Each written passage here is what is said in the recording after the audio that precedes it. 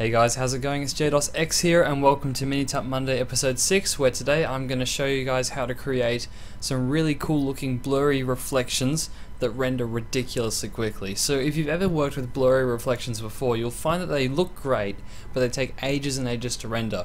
Well, it turns out that if you're using Mental Ray to render your stuff, you can actually get some really good looking blurs that render ridiculously quickly, in fact faster than most reflections that don't have any blurring on them.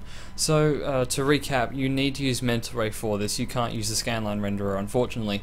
The scene which I've got in front of me here just has some standard objects in them with no materials applied to them and is lit using a daylight system. What we're going to do is we're going to create a blurry reflection on the ground plane here. We don't really care about these objects here, but you can apply the same principle to anything pretty much. So we're going to open up our materials dialog, and we'll just pick the first material. Notice how in this button here it says standard. This means that this particular material is the standard material. This material is a great place to start if you're using the scanline renderer, but we're going to be using Mental Ray, so instead we're going to be changing this to a different type of material. To do that, you just click the button and it brings up the material browser, and we're going to go for an arch and design material, or it's actually architectural and design, but you know. So it's in the Mental Ray rollout right here, but if you can't see it, you just have to type in arch and design in the search box up the top and it'll pop up there. And this is sort of the equivalent of the standard material if you're using Mental Ray, and most of the things you have in the standard material, there are equivalents in this one. As you can see, I'll just bring it up here. It's the base material we get is quite glossy and it already has some reflections going, but to make it more evident I'm going to pick the chrome metal preset, and it's got a whole heap here. You have things like ceramic, there's also glass, and there's rubber, and this is a really great place to start. So we're going to go for chrome, and I'm just going to drop that onto my ground plane and we're just going to give that a render.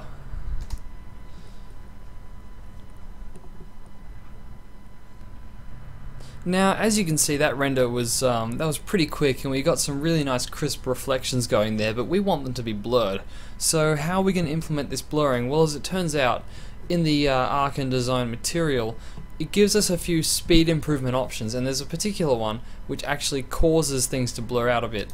So what we're going to do is we're going to go over to the reflection part of the main material parameters rollout, and we're going to take a look at these optimization tools here, and we're going to click fast interpolate. What this means is that basically in the material you have a particular points, and you look at the points and you average the points out to get your reflection, and it's the averaging of these points that gives you that blur. So now that we've checked that box, we'll just render it again.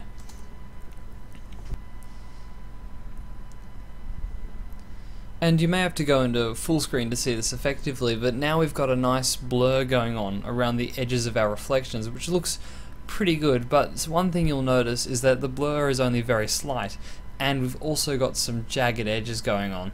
So how can we fix this? How can we fine-tune our blur? Well, to do that we just have to go into the fast glossy interpolation rollout, and this lets us control how this speed optimization works. What we're going to do is, to remove the jaggedness, we're going to turn up the number of neighboring points which we can check. You'll notice that as we increase the number of neighboring points we average out using, it increases the blur. So we're going to turn it up to about 6 or so, and we'll go again. There we go. So now not only is the blur smoother, but the blur radius is actually now larger. And this is sort of the effect we're going for, and it's looking a bit more realistic now. So how can you control this? Well, as I said before, in neighboring points to look up in this roller here, the smaller it is, the more crisp the image, and the larger the number, the greater the blur. But how can you control this on a macro scale? Well, if we look at our interpolation grid density, this basically says how many points, how many points are close by that we can check against. If we decrease the resolution, that means all of our points to check against are more spread out and will create a bigger blur. So basically, if we turn this from half resolution to a fifth resolution, the blur would be much larger, and if we change it from half resolution to double resolution, it would be a lot smaller. I want to go for a larger blur, so I'm going to go for a quarter resolution, and we'll see what it looks like. And there we go, now our blur's more spread out and it's looking pretty good. But when a material in real life creates a blurry reflection, it also has a tendency to not actually reflect objects which are a certain distance away. In the Arc and Design material, you can actually create this reflection fall off fairly easily. The way you do that is you just open up the Advanced Rendering Options rollout, and we go up to the Reflections pane here. All we have to do is we have to turn on the maximum distance parameter, which means that any models which are further than this distance away, it will not reflect.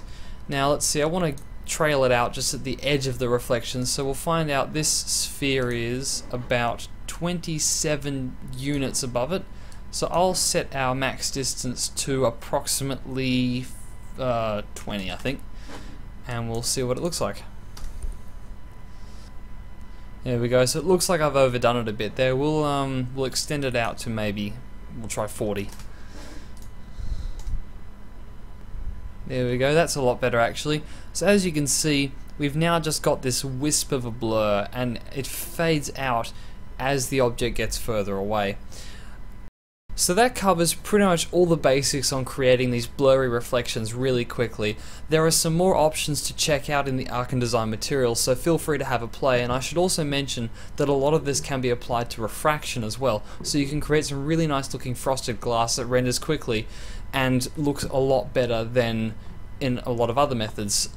These renders which you see, I did speed them up to pass the time, but they took only about sort of 35 seconds each or so, whereas I know if I'd used another method it would have taken hours and hours, and I would have had to turn the sample count down, so it would have looked really crappy. But anyway, as you can see, this works really well, it's really fast, and it gives a really realistic result, which is quite surprising. So thank you very much for watching, and I hope this has helped.